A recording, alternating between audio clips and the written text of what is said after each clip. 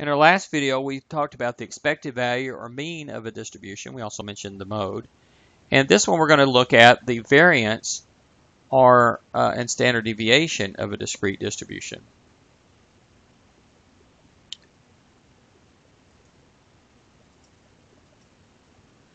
So before we do this, remember we talked about the expected value last time. So I want to generalize this a little bit. If we talk about the expected value of some function of a random variable x, we define that to be, take that function g of x, multiply by the probability, the PDF, of that x value, and then add those up for all x's that are in the domain, all possible x values. Now if the function g of x is just x, we've got the expected value of x, which is the mean. But it turns out we can define the variance of a discrete distribution as the expected value of x minus mu squared. So this is very similar to the way we talked about standard or variance, in the section on the unit on descriptive statistics. So if you remember, what we did is we took the x value minus the mean and squared it, and then we added those up, divided by well, how many we had, by n, if it was a finite distribution. Well, the adding them up and dividing by n is equivalent to multiplying by the probabilities here. So this p of x is the PDF of x. And so this is the basic formula. So let's see if we can put this in action and make a little bit more sense of this. So here we have some x values, 4, 6, 8, and 11. Probabilities are 0.2, 0.3, 0.1, and 0.4. First of all, is this a legitimate PDF? Well, all the y values of the PDF, the output values, must be probabilities, so they have to be between 0 and 1. And sure enough, they are. And then also, they have to add up to 1, which they do. Now, before we can get going with this, we have to actually find the mean. Okay, so from our last video, we see that we must multiply the x value times the probability, which is what we're going to put here, and add them up, and that will be the mean in the purple box.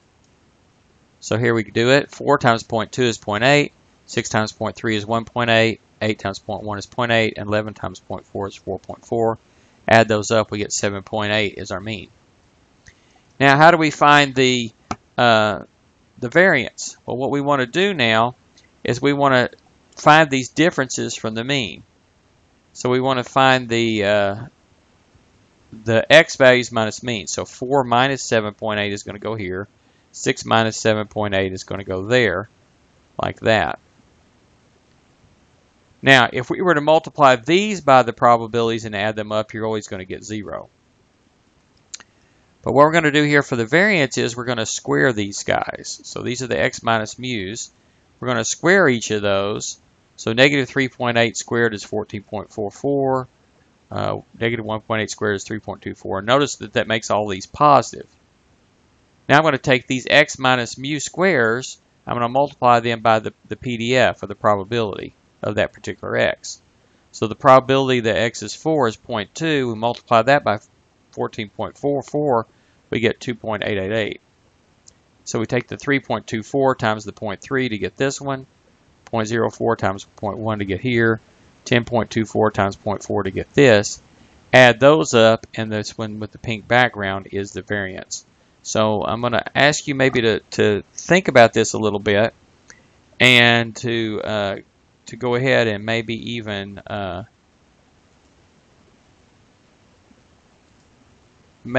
take a look at this and make sure that you've got this, make sure you understand it.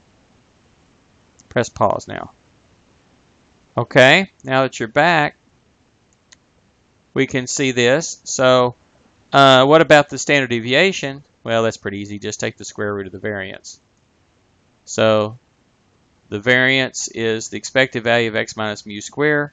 Standard deviation is the square root of that. So in the this example here, that would be the square root of the 7.96 would be the standard deviation. Now we can also talk about, I'm going to throw in skewness in this video as well. The skewness of a distribution is a measure of the deviation from symmetry of the distribution. So remember, if the skewness is 0, the distribution is perfectly symmetric. It's got positive skewness, or skewed to the right, when you have basically a longer tail or more spread out on the right side. And similarly, a negative skewness, or skewed to the left, it's going to be more spread out on the left. But you can actually compute a number for skewness. And let me show you how to do it for a probability distribution. So the skewness turns out to be the expected value basically of a cube of a z-score. So it's expected value of x minus mu cubed over sigma cubed, or in other words, the expected value of x minus mu over sigma cubed. Well, that's just a z-score.